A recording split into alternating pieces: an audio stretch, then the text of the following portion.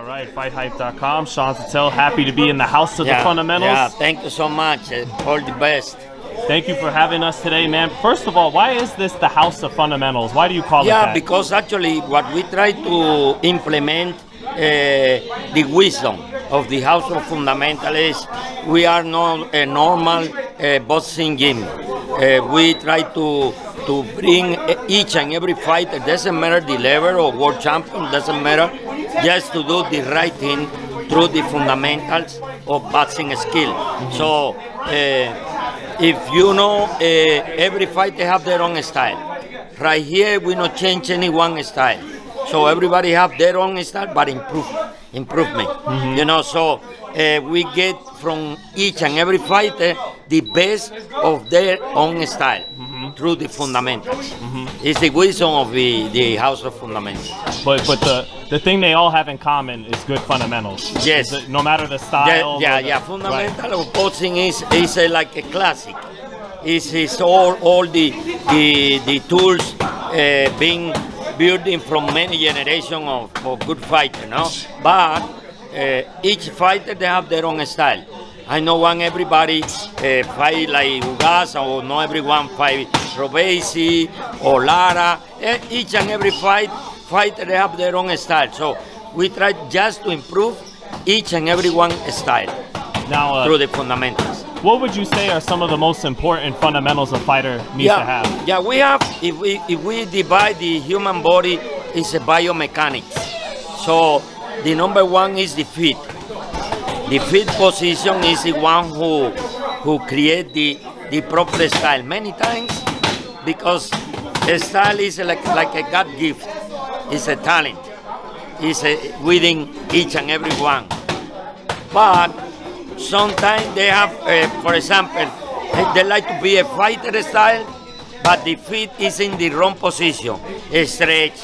So we try to find out each and every one style is the feet position of each one. This is the first.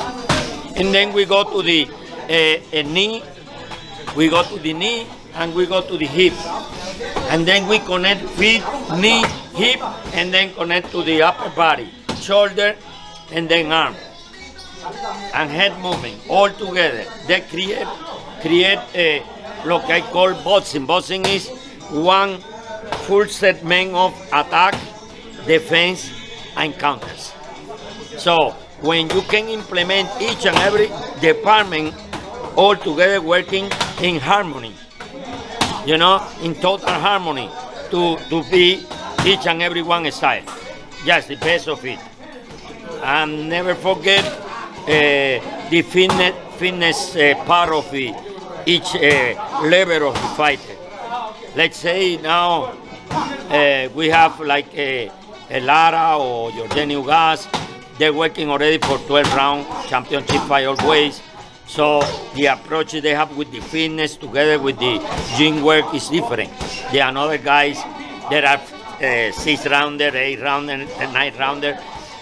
So everything is defined for each and every fighter.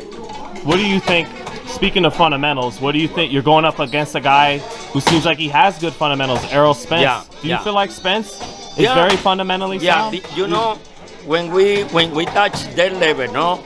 So everything starts to go to the same level we will fight. For example, let's say Yordenis Ugas.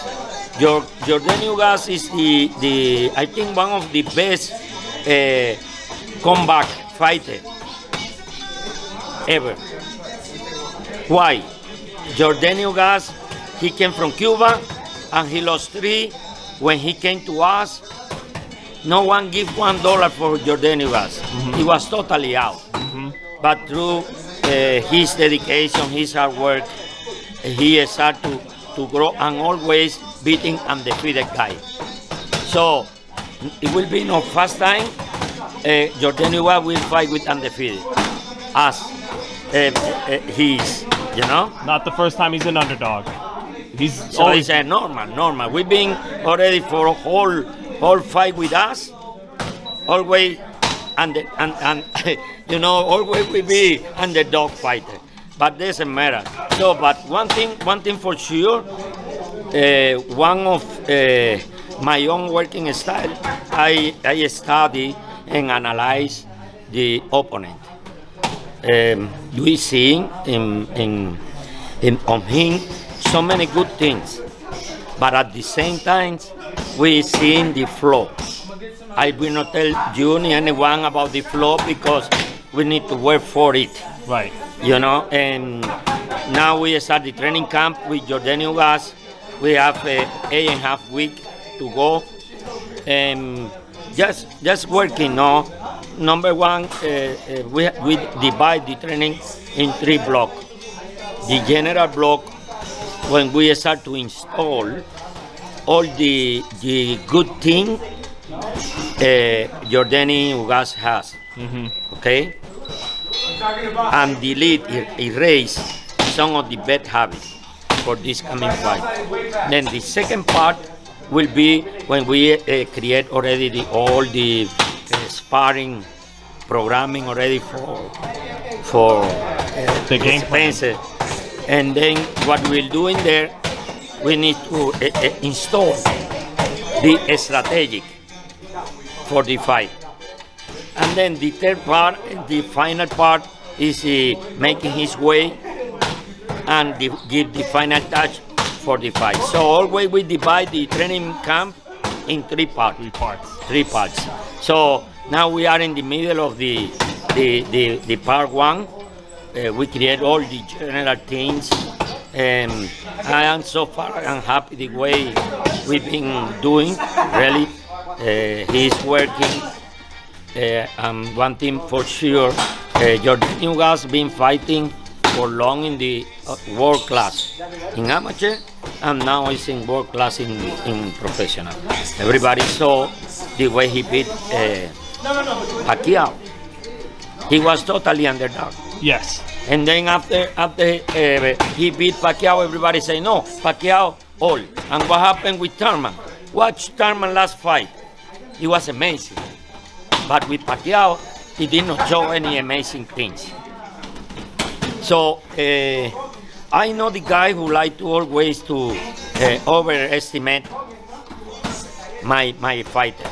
I have to say we have to work hard. It's a big challenge to fight with Errol Spence Jr. It's a big challenge. It's a very solid welterweight for me. Those a lot of punches. It's the one. It's the number 1 welterweight right now. You know, and we need to beat the odds. It's what we're looking for. We need to beat him, and we will try to beat him. This is one thing for sure. We will do all our best to beat Errol Spence Jr. I don't give like a now, say, no, we will beat him. No, we have to work for it. And we're working for it. And then that night, everybody will see. One thing I can tell everyone, and tell to Errol Spence Jr. or his team, Ugas is no easy peasy. Ugas is one of the more challenger welterweight right now. Because he is the one, if he lost on the line of fire. So will be no easy fight. It will be a tough fight. If he is ready, I'm more than happy because we can give to the boxing society, to the boxing fan, all the best fight. You know, it's our job. You know, we're working for the people who watch us how to performance. You know, but anyway, we're working for it. And Ismael, just because we talked about footwork earlier, Ugas, he stays in front of you. He's not like Lara and Rigondeaux. How do you think that plays out in the fight? Because Spence is very strong, good puncher. Do you think Ugas will be strong enough to stay toe-to-toe? Is that what we're going to see, toe-to-toe? Yes, of course. Yeah. Yes, of course. Yeah. Yes. It's what I say. I can tell you totally what we try to approach. But Ugas, one example, no? When we fought with Champ Porter. Champ Porter is the guy he never back up to anyone. Still the last fight. Yeah, even Crawford, he was on top of him. Yeah, always. And with Yordenis Ugas, when Yordenis Ugas started to work face to face, front to front, and then he started to use boxing and move. So let's see. That shows the power of Ugas, Yeah. you think? That One thing for sure, Ugas big chin, big balls, and very solid welterweight. Ugas is very solid welterweight. Of course, I always say I never overestimate my fighter. I know he's pro, I know he's contra. But we're working for it, and we go for the April 16, April 16 in Dallas. In Dallas, Texas, to make the best of everyone show, you know. And of course, we go for the winner. We go for the winner. Will the right hand be the southpaw killer again, like it was with Pacquiao? Yeah, depend. You know, if every one thing Ugas, and I telling the Errol Spence team as well, Ugas never lost with southpaw. Don't forget. So try to approach the right team for the southpaw.